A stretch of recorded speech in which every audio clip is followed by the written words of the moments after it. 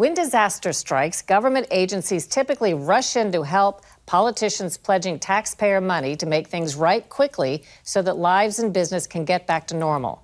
But whether it's the destruction of a key bridge or a train derailment that upends a tiny Ohio town, vows of help may be no guarantee that everything and everyone will be made right. Scott Thuman reports. Hold all traffic on the key bridge.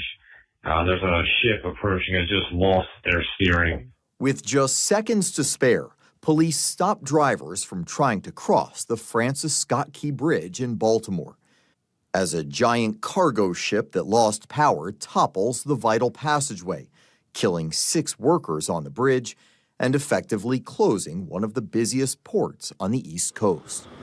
Within hours, local, state, and federal agencies arrive on scene, and as daylight reveals the scope of the damage and what it will take to rebuild and reopen, the president instantly promising $60 million just to start. It's my intention that federal government will pay for the entire cost of reconstructing that bridge. A much different response than one seen at another infrastructure disaster last year, when 38 cars of a Norfolk Southern freight train derailed in the tiny town of East Palestine, Ohio. 11 tank cars ignited, 2,000 residents were evacuated. Rescue workers and state and federal government teams rushed to help. 2 days later, amid concern that the remaining tank cars could overheat and explode, the local fire chief made the call to release and burn toxic vinyl chloride. We recently returned to East Palestine to see how the town has recovered from its toxic transportation disaster. Misty Allison and her family left their home before the controlled chemical burn, but returned soon after, feeling relatively safe. I can vividly remember seeing a news article a couple of days after we came home, and the article said something along the lines of, new chemicals were found on the train. And we were told that it was safe to come home, that the air was fine, the water was fine, the soil was fine, everything was fine, and that we were allowed to come home. Chrissy Ferguson grew up in this house near the center of town, but when she visits her old home these days, it's just to collect the mail. She now lives 10 miles away in Columbiana.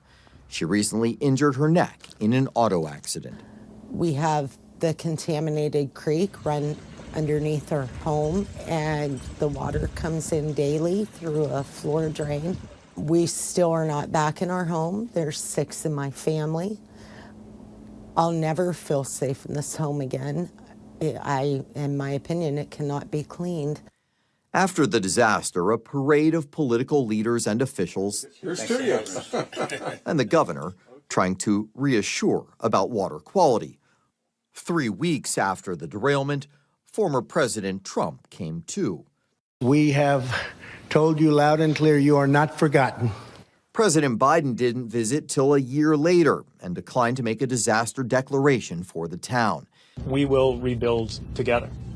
And while his transportation secretary, Pete Buttigieg, was at the Baltimore bridge collapse within hours, it took nearly 3 weeks for him to visit East Palestine. We're going to be here day in, day out, year in, year out.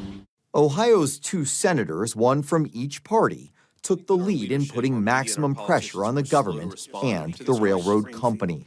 The company followed the Wall Street business model. Boost profits by cutting costs at all costs. The consequences for places like East Palestine be damned.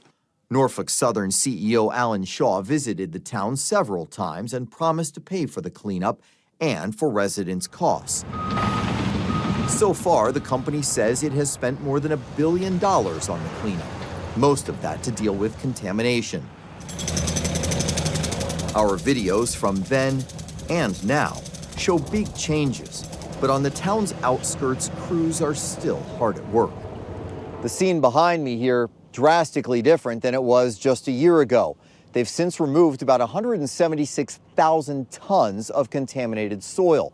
That's about 350 million pounds, a tremendous amount, and they say there's still a lot of work to be done. When we first met Carrie Lentz, she and her family were living in a hotel well away from East Palestine. We can hear the train right now. Correct. Yep. So we're perfect timing. We're listening. They returned to their home several months ago. It feels good to be back.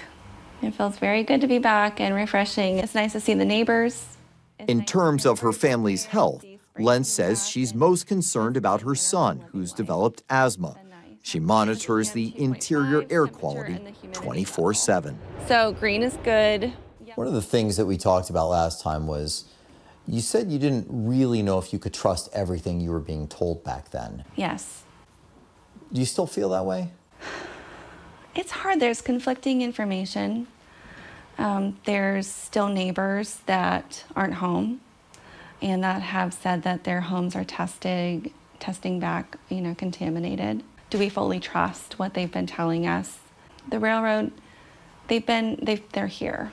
They didn't turn their backs on us. They've been doing the work. EPA has been here. They haven't left us. But just something like in the back of my mind is just like, can it really truly be good in what they say? That idea of not being able to trust what you're being told is something we heard more than once in East Palestine. And recently, the biggest decision made at the time of the disaster has been called into question. In March, the head of the National Transportation Safety Board, or NTSB, said it turns out doing a controlled burn of chemicals wasn't needed because the tank cars were not getting dangerously hot, as had been thought. Over the course of 22 hours, that tank car was cooling, not to mention the other 4 tank cars that were only between 64 and 69 degrees.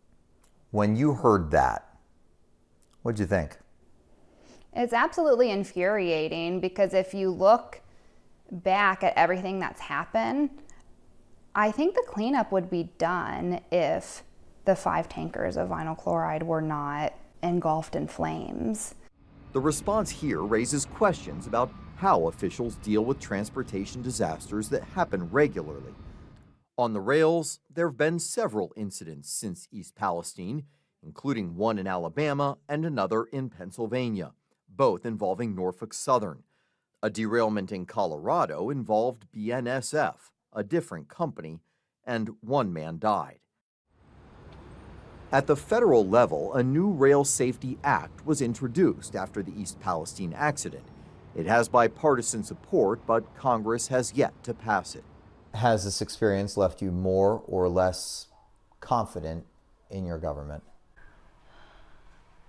Probably a little bit less. I mean, I feel bad saying that, but because they're just big mistakes made. I wish it would have been handled better. So I have a little less confidence in their ability to handle those situations. And for those who experienced the worst symptoms or who still can't come home, this disaster isn't over. No one deserves this. There are children that have nosebleeds daily. There's seizures. There's cancers that are already here. Can you 100% say that it's from the derailment? They know that you can't. Do people feel it is in their hearts? Yeah. President Biden promised to have taxpayers pay the full cost of repairing this bridge or rebuilding it. Almost immediately, did he do the same thing in East Palestine? No, he didn't. And so far, the federal government has not said how much taxpayer money has been spent. The majority of it has been by the rail company, Norfolk Southern, more than $1 billion so far. So how much will this pledge to rebuild that bridge cost taxpayers? The bridge itself could be anywhere between $400 and $800 million, although insurance will likely pay for a lot of that. The real cost is going to be lost wages and business from the port. That's what taxpayers are going to be on the hook for. All right, Scott, thanks.